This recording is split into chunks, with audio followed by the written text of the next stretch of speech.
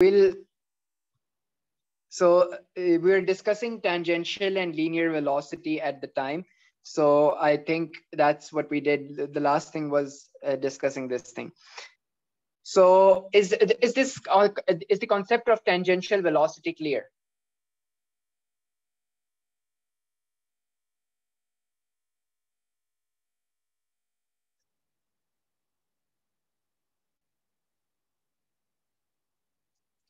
All right, so I'm guessing it is clear. Then we discussed this point that the angular velocity is going to remain same throughout the circular motion for the body that is in this circular motion. So at this point, it is moving with some angular velocity omega. At this point, it will also have that same angular velocity omega, right? However, the linear velocity, if I increase the radius of my string, then the linear velocity changes. Essentially, basically, it increases, right? Okay, so now a body that is moving in a circle at a constant speed changes velocity. Why? Well, because velocity is not just a magnitude, it's not just a number, it also includes direction. So when a body is moving in a circle, at one point its direction is, let me draw a circle, and I think it's pretty obvious, right? So at this point, that the direction, if it's moving in this angle, its direction is this. If it comes to this point, its direction is this. And so it keeps changing its direction if it's moving in a circle, right? So that's pretty obvious. And hence the speed is not constant. It's the velocity is changing because the direction is changing. And hence it's always experiencing acceleration. Is this point clear? I guess it's pretty straightforward.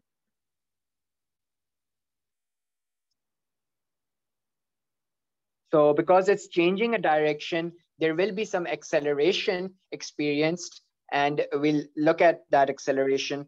It's known as a rotational acceleration or a centripetal acceleration, right? And if there is some acceleration, then because of F equals ma, there will be some change. There will be a force being exerted on it, and that is the force that we call a centripetal force. It's not really a force, centripetal force. It's not really actually a force. It's just something that is trying to keep the body towards the center, move towards the center, right? Okay, so are you aware of this expression that force is the rate of change of momentum? So it's change in momentum, time rate of change of momentum. So you can see this expression because we know that momentum is defined as mv and F is ma. But what is A? A is V over T. So I can put in place of A, I can put V over T. So this becomes mv, which is momentum P, and then you have T. So if there is some acceleration on the object, then its momentum is also changing. Right? Okay. So centripetal acceleration is given by this expression. It's A is equal to R omega squared, where omega is the angular velocity of the body and R is the radius from this body to the center of the circle. And it's also can be written in terms of the tangential velocity. So this V is the tangential velocity using this one, because we know that using this expression, if you can see it clearly, let me get rid of these circles. So this is V equals R omega. You can use this expression to write down your centripetal acceleration in terms of tangential velocity. So is there any question up until this point?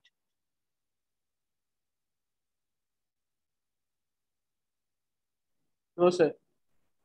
Okay, so because I think that we are moving a bit slow, so I'm just trying to go over some things which are which are not so hard to understand. I'm trying to go over them quickly, but if you think that is causing some problems, you can let me know, right?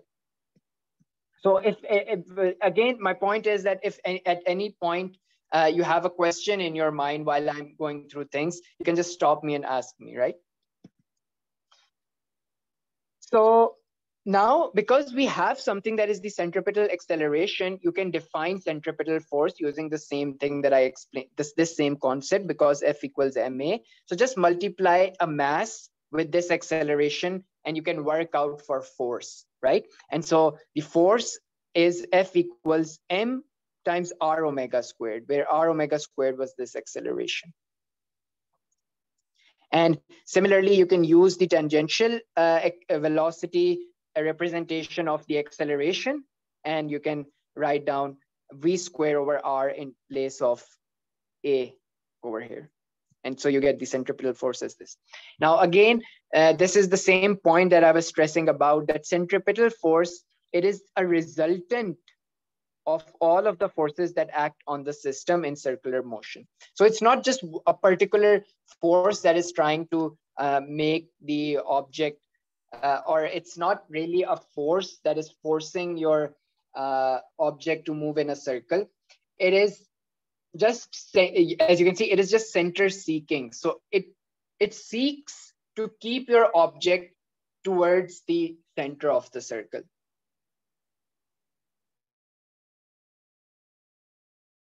Is by this expression, as you can see.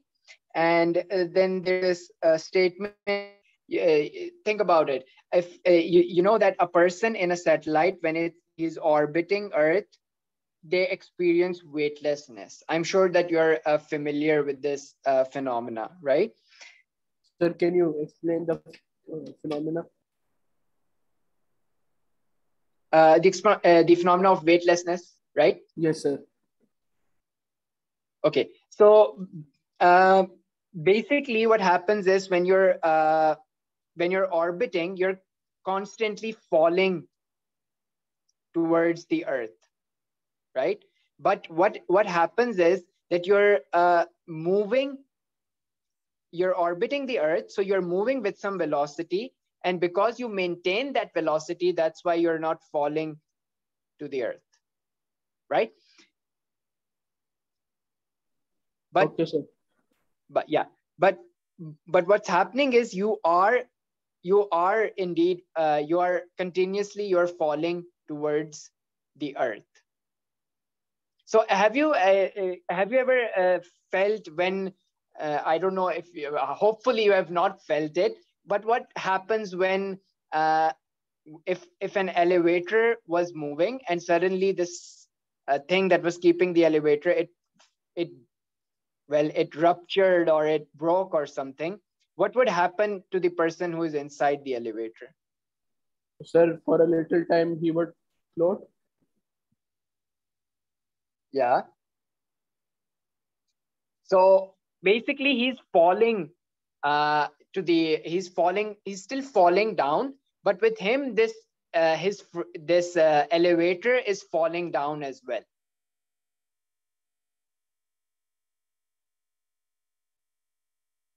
Right? Yes, sir.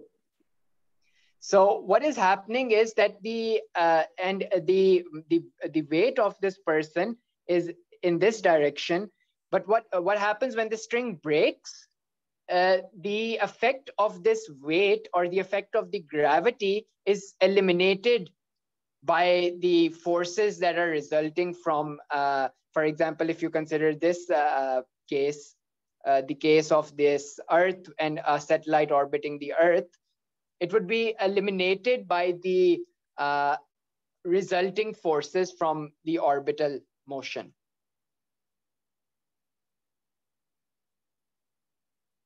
So it is just that the what do you call that? The gravitational force appears to cancel out, and hence you experience as though that there is no weight, but that's not really the case.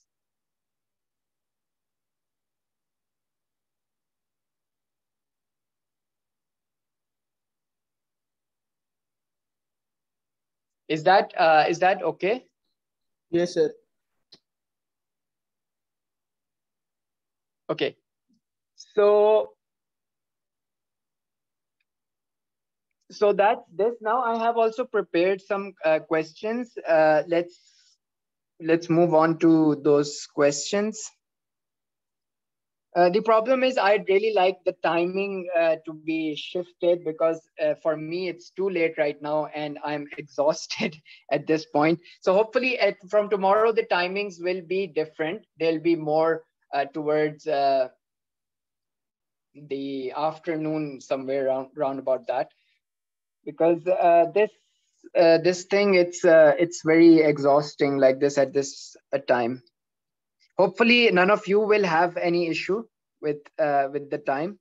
If that's okay, then I would really like the timings to be a bit early. Is that okay with everyone present in the class right now? Yes, sir. But only the issue of chemistry class. Clash should not be there, right?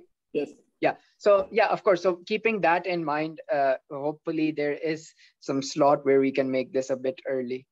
Can you just tell me about your schedule, about the classes that you're taking?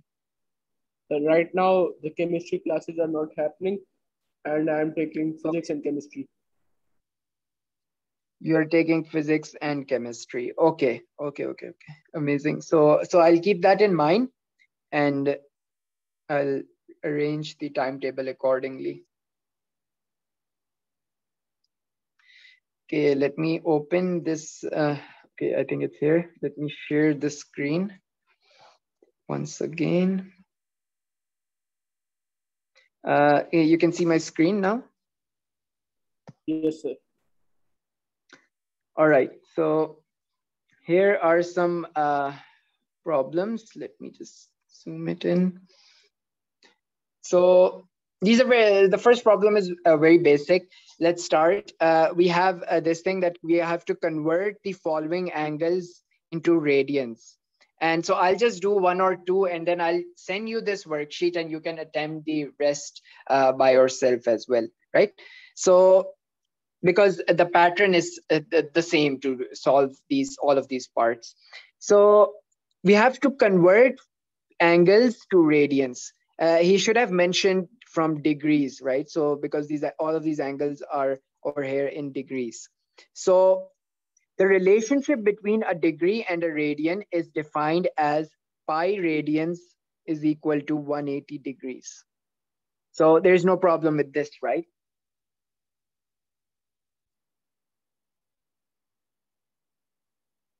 Okay, so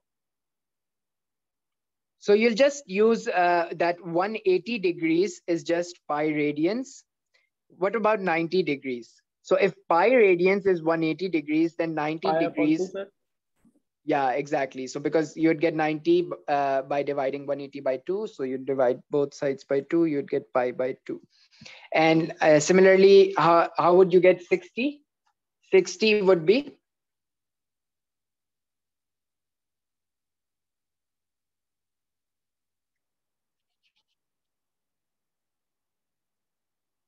Okay, so it would be 60 multiplied by 1 upon 3. 2 pi. Yeah, exactly. So 2 pi by 360. So that would be pi upon 3 radians.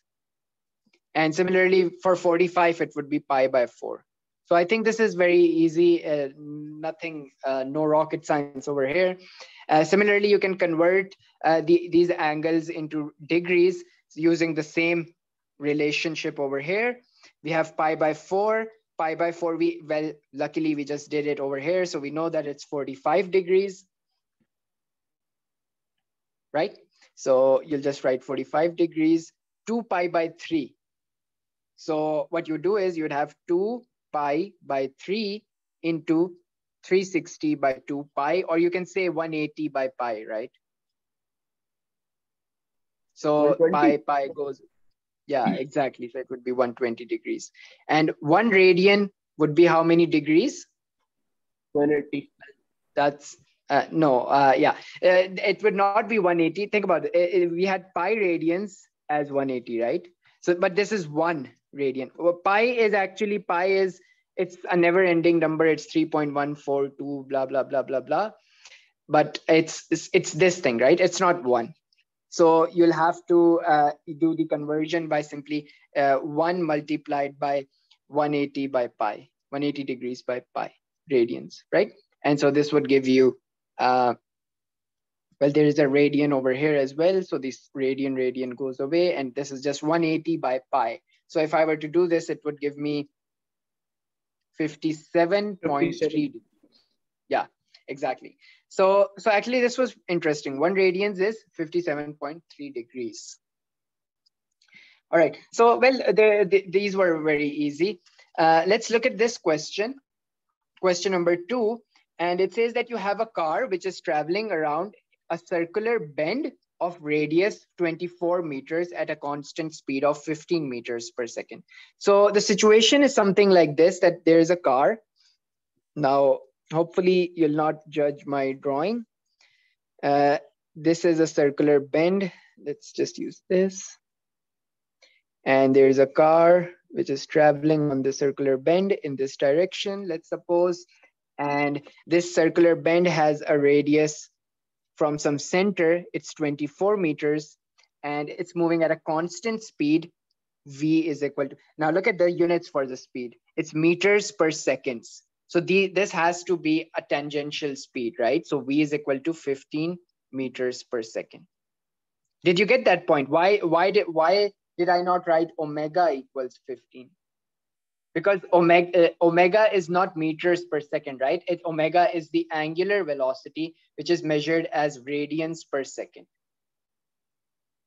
right? So these are the units for omega. It's because it's the angular velocity, right? As we discussed in the notes. I think we did that in the last class. Sir, it would be degree per second.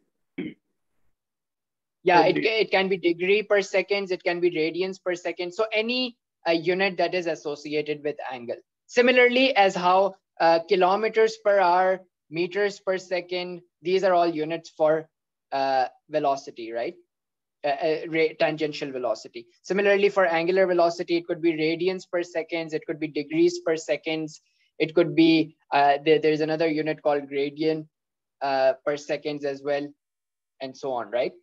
So the point is that you get this, why did I write tangential velocity as 15 meters per second? So that's clear, right?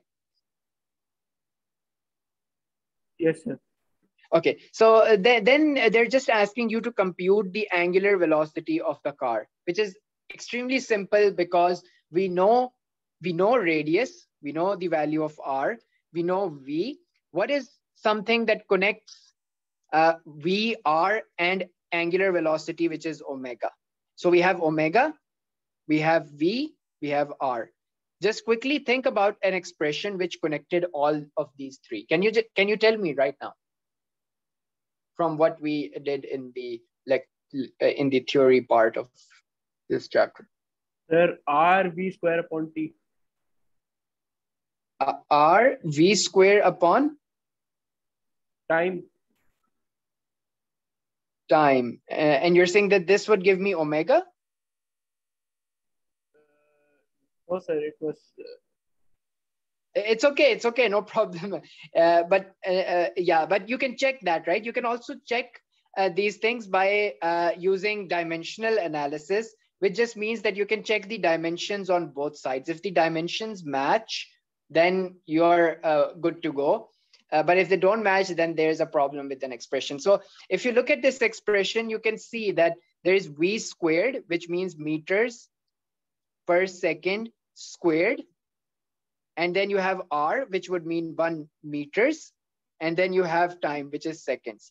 So this would just give you meter cube over second squared divided by second. So this thing goes. So this gives me something like meter cube per second. But these units don't work out with omega, right? So these units don't work with omega. We know omega is what? Omega is radians per second. And I need a relationship between omega, v, and r. So think about this. What about this expression? V is equal to R times omega. Sir, wasn't this the linear velocity? Yeah, exactly. So this part is linear velocity. You're absolutely correct. But what I can do is, I know R, I know linear velocity. I need to compute this. So I'll just rearrange this. I'll just take R to the left. So I'll get V over R as omega. Now I can put the values of V and R in this expression and evaluate my omega, which is the angular velocity. So is that clear? Yes, sir. Okay, perfect. So in place of V, we have 15 meters per second. So I'll just put that in, 15 meters per second. R is 24 meters. So let's just put that here.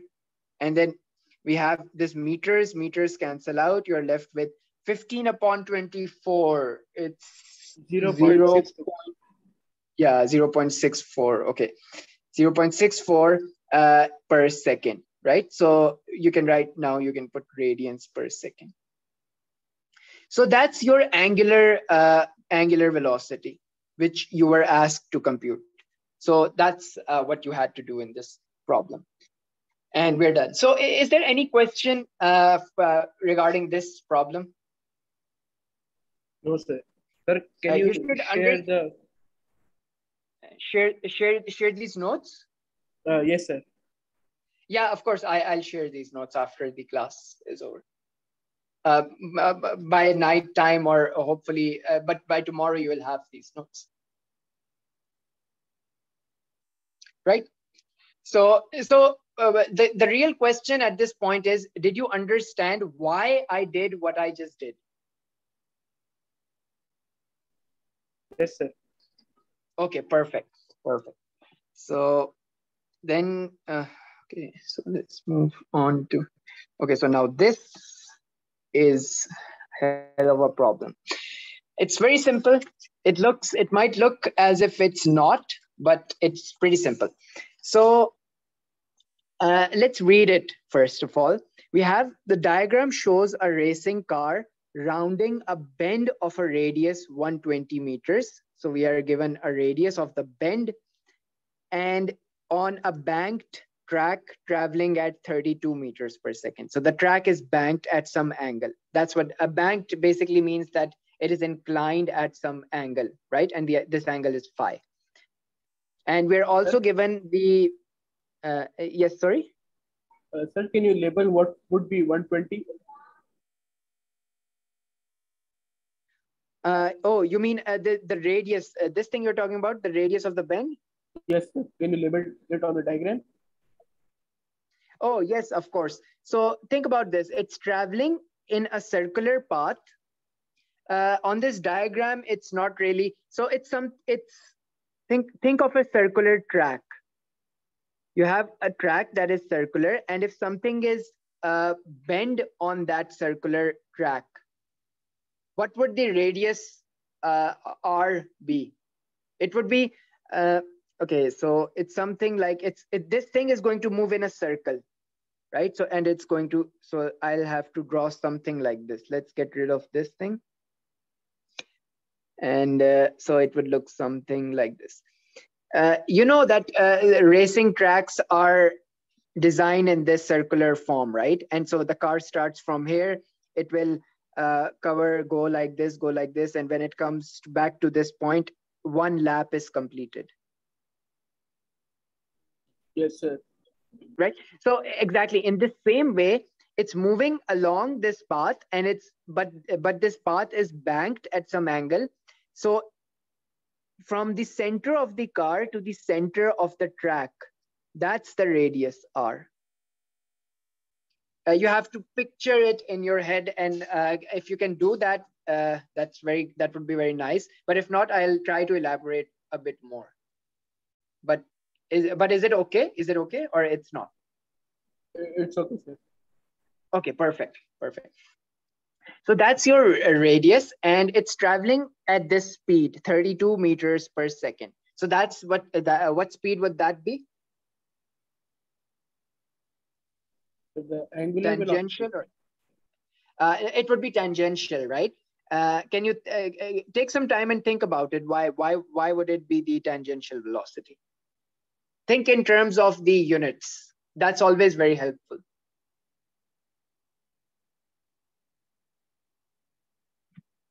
So tangential is something, it means linear velocity. Linear velocity is always measured in these type of units, right? Meters per second, kilometers per hour, and these type of units are used for tangential velocity, because it's not an angular velocity. But angular velocity, the name says that it has to involve the units of angle. So it should be either radians per second, degrees per second, and something like that, right? But you can see the units over here, they do not involve any sort of angle. There's no radians, there's no degrees, nothing like that. It's just meters per second. Meters is a tangential thing. Hence, so these are the units for tangential velocity. Does that make things clear? Any better? Yes, sir. Yes. Okay, perfect. So always look at the units, and if you know your units, it's very easy to recognize what is what, basically. So I'll just give you an example over here. Sometimes I don't remember.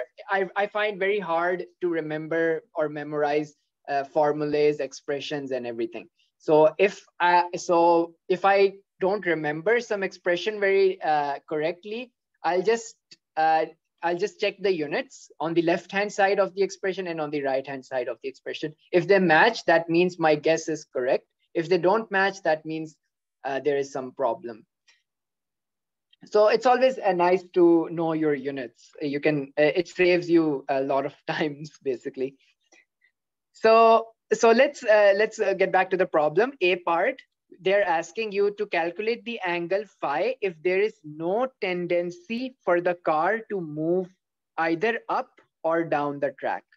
What does this mean? This means that the car is not allowed to move up on this track or slide down on this track.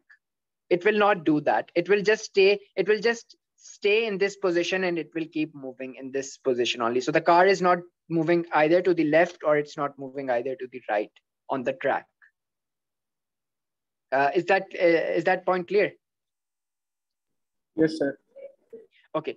So now they're saying you may treat the car as point object. Well, you do that all the time when you're doing any calculations. You treat your objects are always treated as point objects, because if you don't, then you have to involve, then your calculation gets really messy. So we treat things as point objects. So anyways, so Sir? Yeah. What does point object mean? Oh, it just means, well, there is no such thing as a point in real life. In mathematics, we define point as something that has no distance or no size. Point object is just, whenever you're doing physics, think about this. If you have this car, there will be some weight coming from the tires. There will be some weight coming from the person who's sitting in the car, right? And there will be some weight coming from the bumper, the front bumper of the car as well, the back bumper, then the seats, then so we don't say that, we don't include all of those things separately. We just treat it as a point mass. So we say that this whole thing it's like a point, and it has a weight, and that weight is the entire weight of the car, which you can, by adding all these weights from the tires, from the chairs, from the by chairs I mean the seats in the car, the steering wheel, the bumper, all of those things, right? They'd be contributing to weight. So we don't treat them we don't treat them separately. We treat them as a point mass, and we say that everything is concentrated on this point, and this point then has some weight or mass, weight is pointing in the downward direction. And yeah, so is that clear? Does that make this point clear? Yes. Okay, perfect. before I proceed, can you let me know how much time is left in 4 this meeting? minutes and 40 seconds. 4 minutes and 40 seconds. Let's try to solve this problem in that time. There's still this problem of time, fixed timing on this Zoom. They're telling me that it will be fixed very soon. So let's hope that tomorrow it's fixed, right? And so we'll not have this issue as well.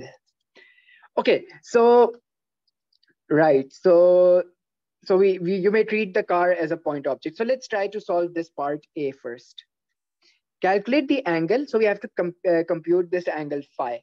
Now, to do that, you are familiar with resolving force or force vectors into components, right? So for example, if you have a force vector that is pointing like this, and your coordinate system is defined as this, where this is your vertical axis, let's call it y, this is your horizontal axis, then a force vector in this coordinate system, for example, it's like this, it would have some component along this direction, and it would have some component along this direction as well.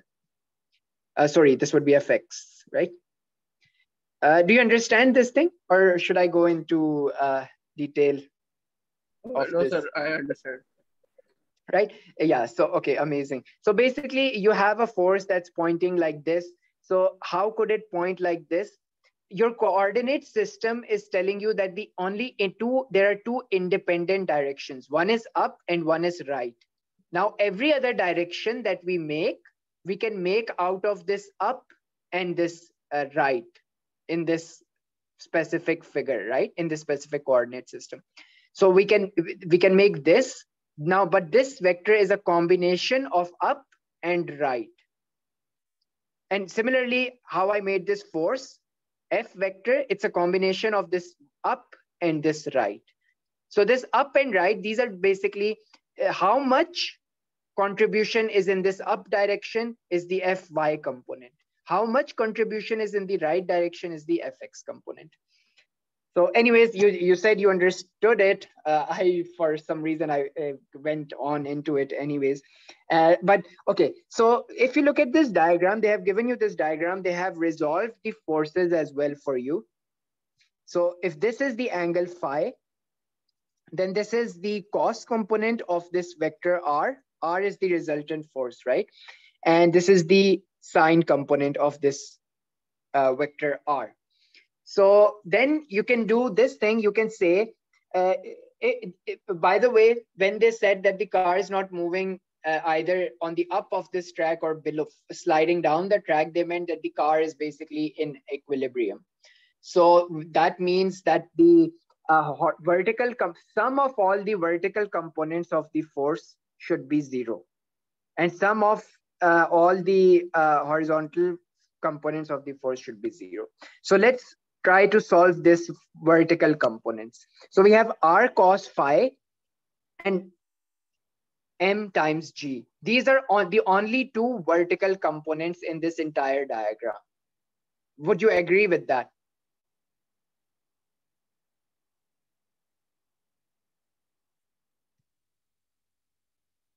Hello? Yes, sir.